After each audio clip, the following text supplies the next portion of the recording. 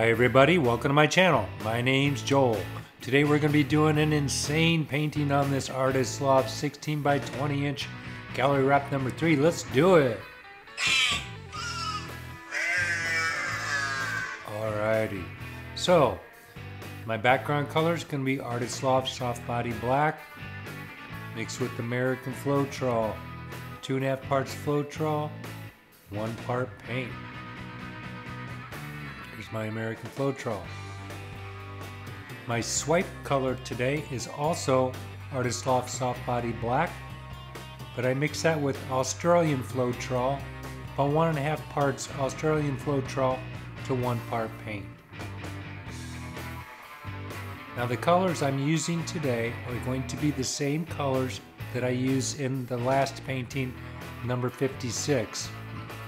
The difference in today's painting is the way that I lay the paint out.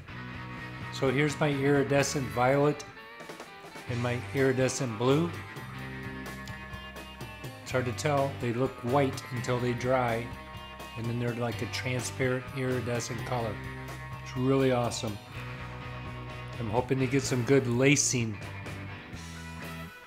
with the iridescent colors today. I'm also using this deep magenta. These are all ready to pour by Artist Loft. Got this pretty copper. In these ready to pour paints I mix with American Floetrol about 1 to 1. The turquoise blue.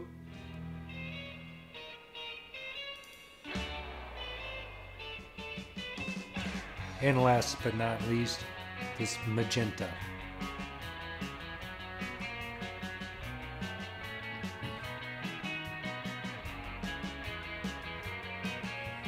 So today I'm going to be not covering up the canvas with my black paint totally. I'm just going to put a big rectangle of black paint with American Floetrol. This is not the swipe color. In the center of the canvas. We'll get that smoothed out, and then I'll be putting the other colors on top of the black. Then I'll be covering up the colors with more black, and then we do the swiping.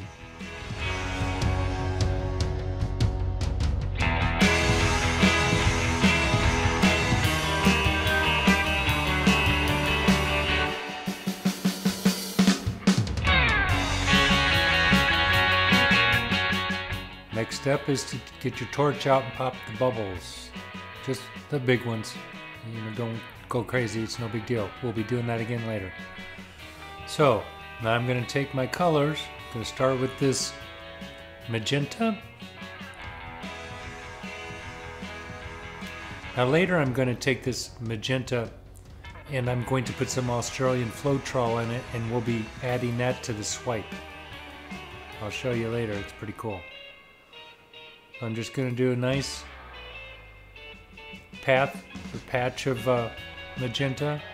Then we're going to go for the cobalt blue.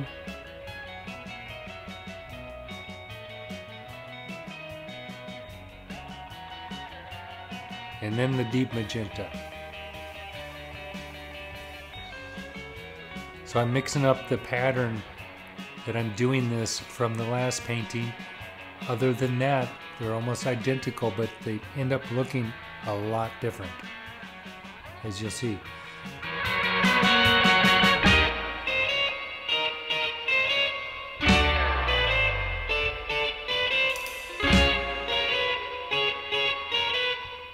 So here's my iridescent violet.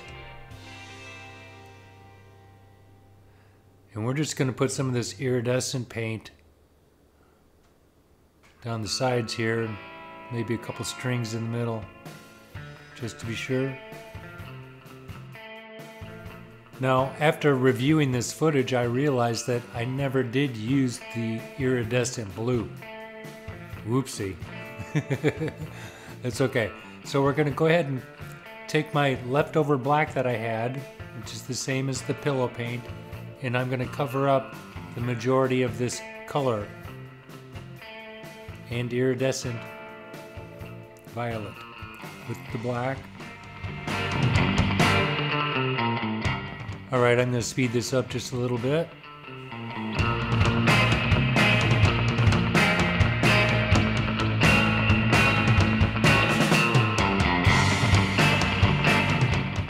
And now what I'm doing is I'm adding some Australian Floetrol to a couple of the colors that I'm going to be adding to the swipe.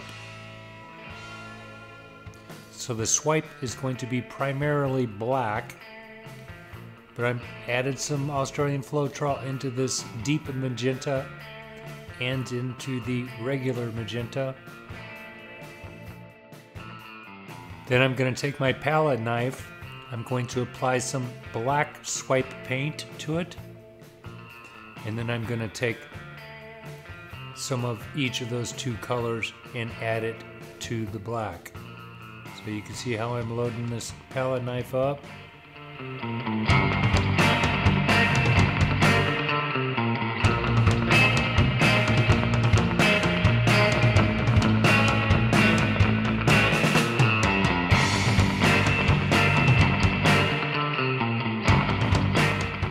And we're ready for our first swipe.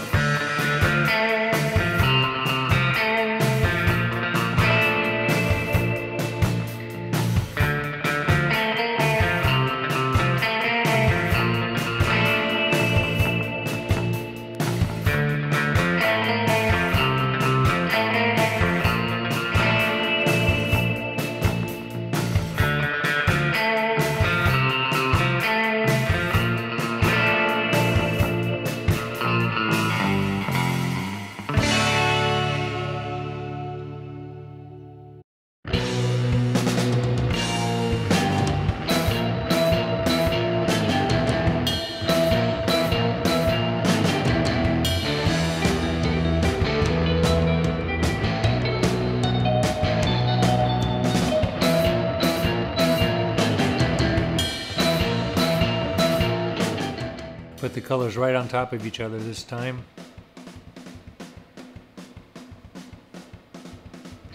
Swipe number 2. So I'm seeing some good cell action from swipe number 1.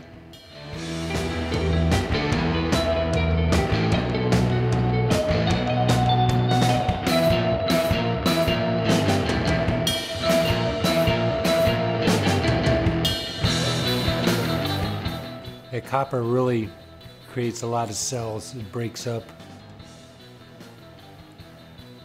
and really provides some nice effects.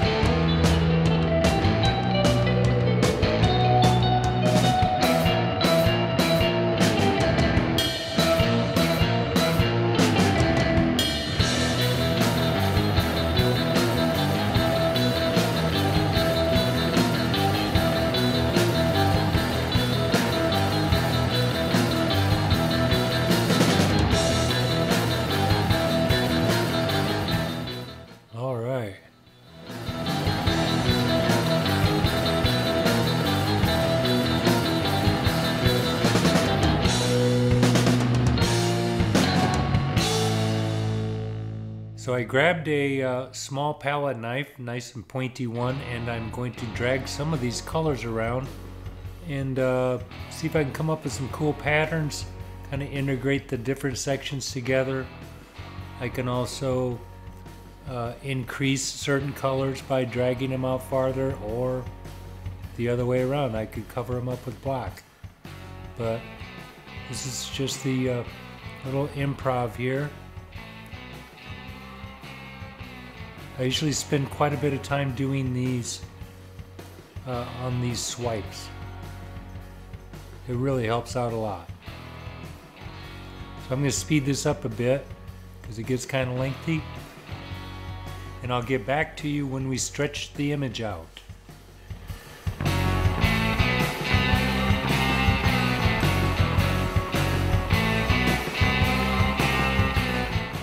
Alright, I'm done with my embellishing. I'm just going to start tipping the paint. See how it's moving. Try not to lose anything off the edge that I want to keep. I'm going for one corner first. I'm going to stop it, spin it around, and go the opposite corner.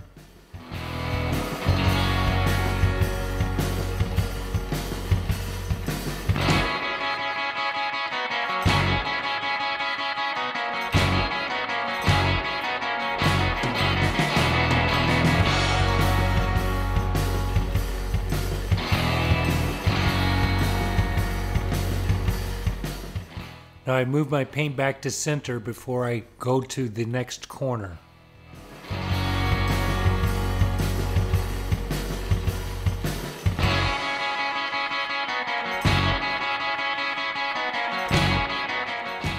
I'm going to try to hang on to some of that pinkish looking red, even if it's just a little blip, and then I can stretch it back out.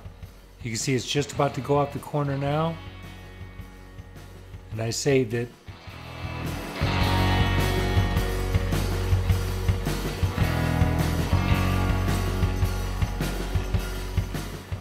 Alright, I'm going to speed this last part up a little bit, stretching this image out. And then I'm going to start touching up my corners and my edges. Just grab some paint from right underneath where that color is missing and apply it with your finger. Lots of it, and it will run off and you'll never know. Okay, so we about got it ready to go. Gonna zoom in here and take a look at this, see what you guys think.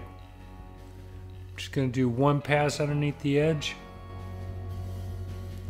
Take my torch one more time. Check it for bubbles, and we're ready for a close-up.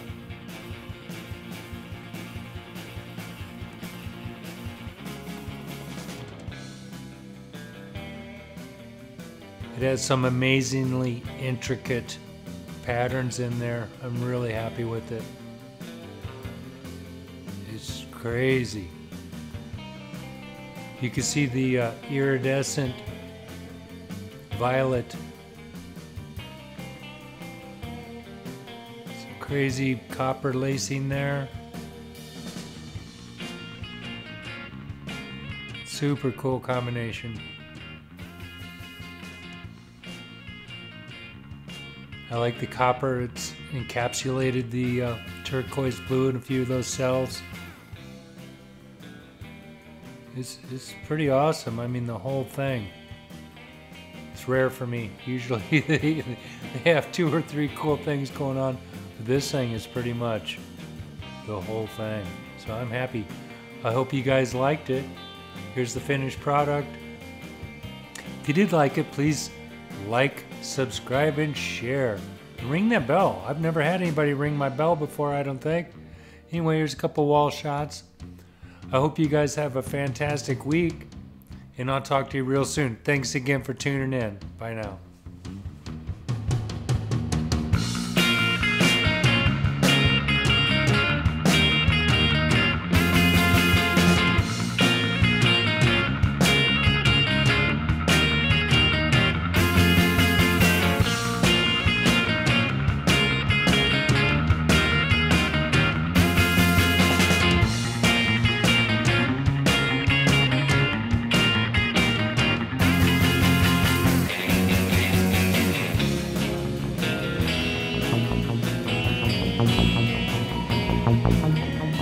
Thank